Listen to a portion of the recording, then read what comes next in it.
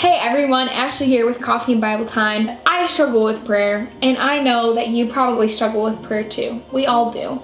And that's why here at Coffee and Bible Time, we created 2 resources to help you in your prayer life. You probably already know that we have these 2 resources if you've been following us for a while.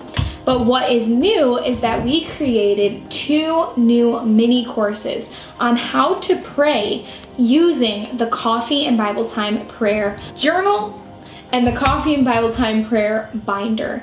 These 2 courses are gonna walk you through everything you will need to know on how to use these resources and how to learn how to pray consistently, be motivated to pray. And these courses are going to have prayer challenges, and they look into our own personal prayer binders and prayer journals to show you how we use this in our own daily lives. I wanted to pop on here to mention to you guys that we also have a prayer journal printable for those of you who are overseas and you can't afford the shipping overseas, or if you want a cheaper option, we have a prayer journal printable on our website available.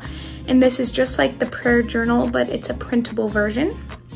And this whole mini course, the prayer journal mini course, goes along with the printable as well. So if you have the printable, you can also do the mini course along with that. So just wanted to pop on here to let you guys know, for those of you who have the printable version, you can totally still do this mini course. You may be wondering, if you haven't bought the binder or the journal yet, which one should I buy? So I'm gonna walk you through really quickly which resource you should buy, which one will be better for you, and which one you will enjoy more. So the prayer journal is very large. It is 10 inches by 12 inches, and it has a spiral. It is also very heavy. It weighs 3 pounds. So we want you to know that this journal is big, but the prayer binder, on the other hand, is a lot smaller.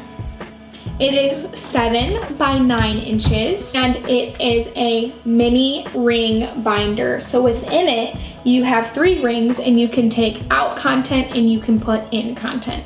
The prayer journal is very colorful, and it gives you the opportunity to be very creative within the pages. The prayer binder, on the other hand, is gender neutral. So it's this beautiful gray color, and it has a soft cover. And then once you get into it, it has gender neutral colors like greens, grays, and oranges. The prayer journal is a lot thicker. It has 364 pages within it, whereas the prayer binder only has 50 pages in it. You can also purchase a reloadable paper stack to go within it to have the same colors and the same paper reloaded into it. What both of these prayer resources do have are tabs. Now the tabs in them are different, but they both have tabs teaching you how to pray in each section.